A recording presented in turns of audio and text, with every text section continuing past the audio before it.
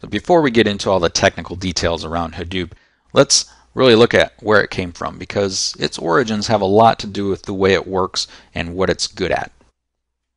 Here's a photograph of Hadoop, and it's not the guy on the right. We'll talk about him in a minute. It's really the guy on the left. That's Hadoop. Or at least, that was the origin of the name that was applied to the technology. Hadoop was created by the guy on the right, Doug Cutting, who, while at Yahoo, needed a distributed storage engine for his Nutch search engine. And why would he need that? Well, because he was going to store vast amounts of blob data. And those blob data was basically every page on the internet. If you were going to store a copy of every page on the internet so that you could analyze it with a search engine, you'd need to store quite a lot of data. But he had some constraints, right? So he needed unlimited scale out. The internet is adding more pages every day, and those pages, as we know from search engines, never seem to get deleted from the search engine. They're just there forever. So his requirements included unlimited scale out. But he also needed to keep his costs reasonable. So he needed something that was designed to use more commodity low-cost PC hardware, so that as it scaled out, it wasn't going to cost too much of a small fortune. So what he designed was Hadoop. It was actually named after one of his kids' stuffed animals.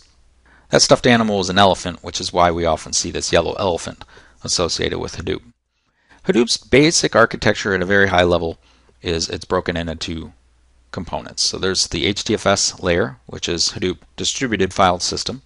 That's where the data is stored, and it's stored in that MPP fashion that we talked about in the previous lesson, where the data is stored on a lot of different nodes, and then there's a coordinating nodes on top of that that keep everything organized and marshal the resources between.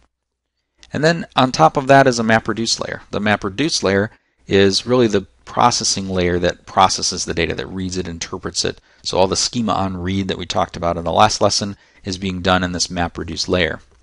And many people think that Hadoop is a database product of some kind, and it's actually not. Hadoop itself actually isn't even one thing. Hadoop is the collective name for a lot of projects that are within an ecosystem. At the bottom of that ecosystem is the HDFS, Hadoop Distributed File System. Of course, we've got to store the data somewhere in order to process it.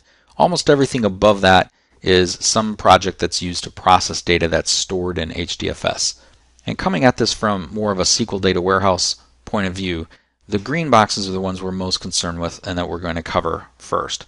And that's the HDFS, the file system, MapReduce, which is the job scheduling and execution system, Hive, which puts a SQL layer on top of all of that, and Scoop, which we can use to move data in and out of SQL relational databases.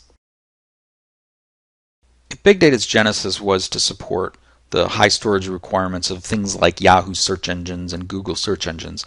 Where is it most used today? Big data technologies are the mission-critical database systems for most of the name brand web properties you've heard of.